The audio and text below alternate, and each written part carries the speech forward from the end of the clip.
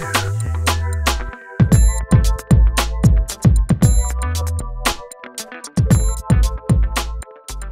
on the streets? Absalom Jones and Reverend Allen.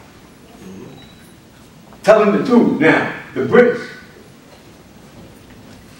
need to free our people. Stop this stuff. And you know, guess what happened? They left. He was able to convince everything, and he left. And guess what they did? They still didn't leave the United States. But they were still in what? New York. It was still another part, but they just left because of that bad life. And as a result of that, the Quakers was like, oh man, thank you very much. Oh, thank you. Thank you. You know, we got to do something. We got to do something with them because they was out there vandalizing in those streets. And so what they did was, for them, they ended up passing something called the Emancipation Act. It's an act, right? 1780 Emancipation Act. And that act was that the Africans would be given their freedom in 28 years. They will be legally free on January the 1st, 1808. Wow. And that day came. And it was what? According to the Emancipation Act, that was passed in the House and Senate and the government, they was in Pennsylvania legally free. And what year I said it was? 1808. Oh, I still got to get weird, too weird. They was not, I said free, we're still not at 1860 what? Wow. 1865. In that period. We're not there. They talk about freedom, these Africans being free in 1808. Now, did everybody honor it? No. But I tell you what, they gradually began to honor it. They would honor it. And by 1850, the last African in Philadelphia was what? Free. And that's at 1865? Or 64? 66? 1850. Can we hear that? Africans was free what? Before when? 1850. Africans was free before the Emancipation Proclamation. Okay. In Philadelphia, Pennsylvania. By way of those Quakers. Question. And so, yeah, right. Were there free Africans before 1808? Were there free Africans before when? And where? Philadelphia. They had free Africans prior to that.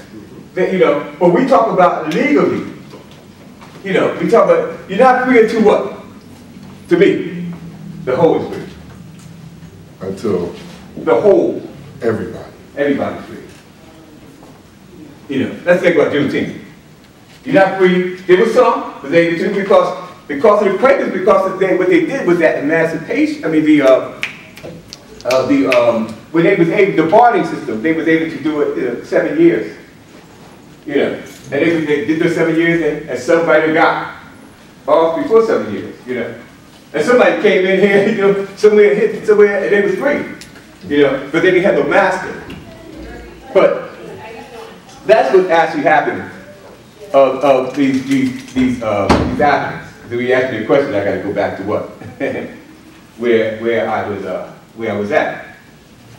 Now here you had these Africans that was free in 1850 in Philadelphia, and because they was free, then if I was in like Virginia or South Carolina or wherever, hey, freedom is where? Philadelphia. Hey, that freedom over there, I'm coming. If they can get over that, so Africans were beginning to migrate. The #1 site in the United States for Africans in the United States was where? Philadelphia, because of.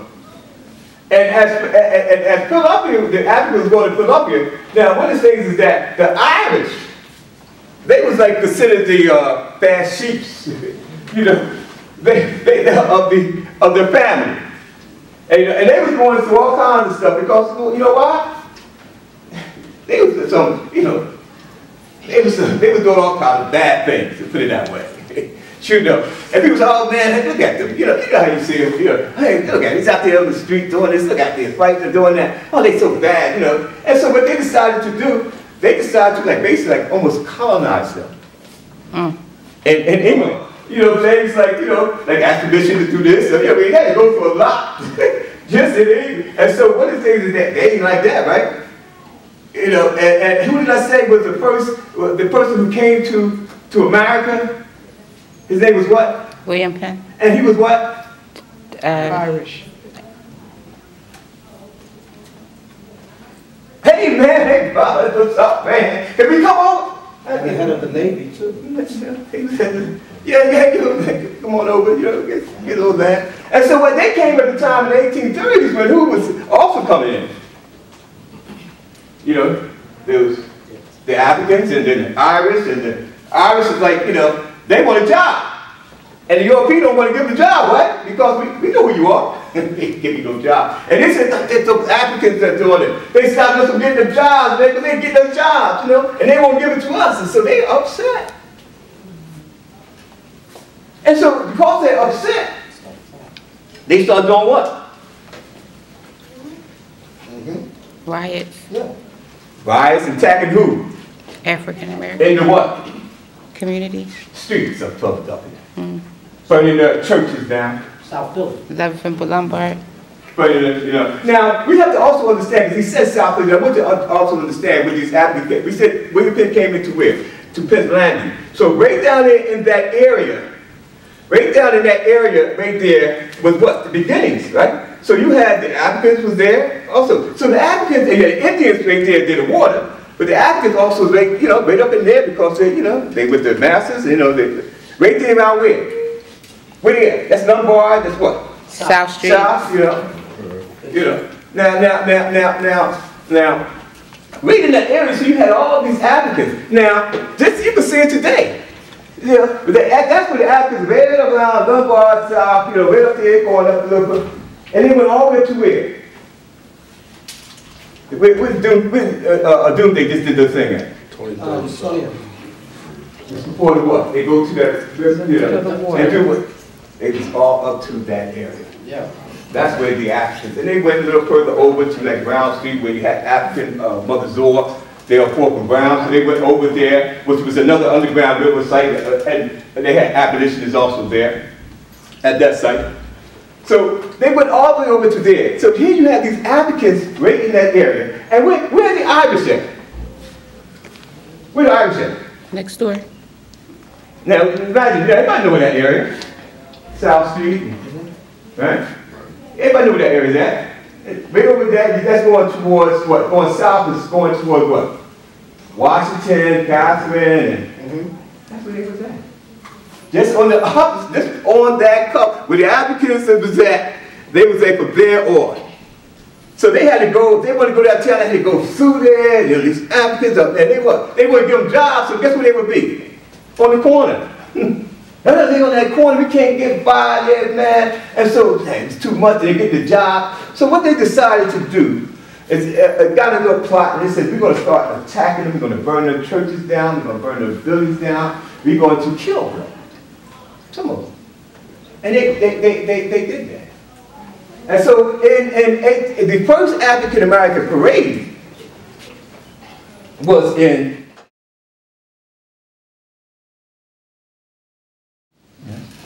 Brother was on the battlefield. I'm telling you, brother was on the battlefield. I'm from the African National Congress, ANC. We have just celebrated 107 years of existence. And on May 8th, there was election where there were 48 parties vying to be in government. But lo and behold, the ANC came up #1. And those who were number 2, number 3, they were far behind. They were 20%, 15%, but the ANC got over 50%. Yes, nice. Here, over 107 years, the ANC is still strong. Though they're trying to fight the ANC, because as I'm mentioning, the 48 parties, they were all saying, we are fighting the ANC. Whereas with the ANC, our leaders were saying, go and vote. We fought for the right to vote. Vote for whoever you want. But the other parties, 47 of them, don't vote for the ANC. But lo and behold, people voted for the ANC. Thank you for the representative for Nelson Mandela here in the United States. And what's his name? For the ANC. ANC. For the ANC. Godfrey He Satoni. was Nelson Godfrey Mandela's Satoni. representative. I took his picture before. I Nelson Mandela just sent them here to represent ANC. I just want to share you who that was. So you, I didn't get you a would know flyer. that. It's a part of our family, you know. Thank Yes. you. Thank you. And so I was back to those, and so I'm trying to give you, and they told me I got to, up to a certain time, so I'm trying to get you, and I'm trying to bring you back to where Juneteenth is, where Juneteenth history. And so as I said, those Irish attacked them, and so as a result of those attacks, they was constantly attacking them in the streets and doing this throughout. Even in 1840, actually 1832, the organization called the Vigilante, which we was just at, was able to, they had their 50th anniversary, we was just at it this past Saturday. And it's only 20 men, distinguished men, that's a part of this organization. Only 20 could be in this organization. And this gentleman invited us, my queen, to be a part of their annual event that they do since. And it was the first one, social organization. Yeah. Oldest African-American social club in Pennsylvania. What is this? Very Vigilante is the name, you know, and it's 20 black men. And their history goes back, where they was also an underground railroad site. They were taking people through the underground railroad. And so they was abolitionists also. And they had the first African-American parade in Philadelphia. Right there at South Street. Right there between 4th up to between 8th. What year? 1832. Okay. And they was having a parade to give recognition to the Jamaicans. So who received their independence 8 years prior to that. And so they had their independence flag. I've never seen this of an African with chains, you know.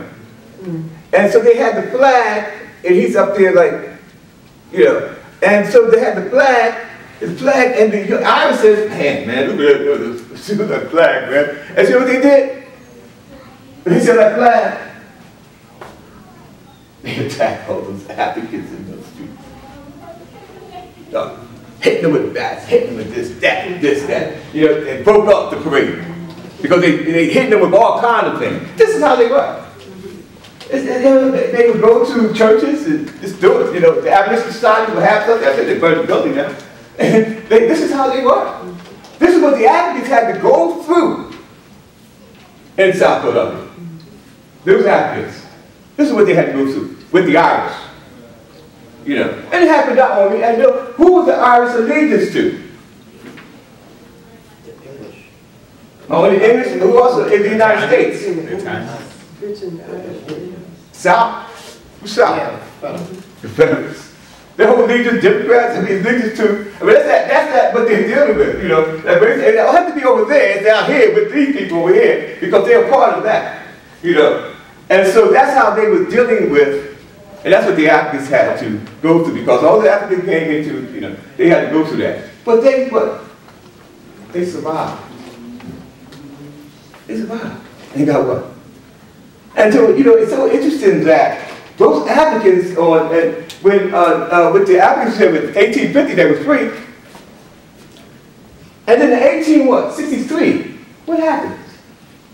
Now they're trying to get Lincoln, who was, you know, 1860, you know, he became what? And, you know, he became what? The president. President. You know, and before that, he would take up, hey man, come on man, please. No man, you know, no, I'm gonna do it. I tell you what, we'll work this out. Maybe I'll do it in Washington. I'll do it right there in Washington, right there. Over there. We'll do it just in Washington. Now Washington is a border state, right? Because on the other side of Washington too. Maryland, and that was a border state. Beyond that was Virginia. So we started what? The Confederacy. So people don't know, in Virginia was the what? It was the Confederate what? White House. Yes, sure. Is it where? Virginia. Issues and concerns. I'm finding so many different mentalities that it seems hard.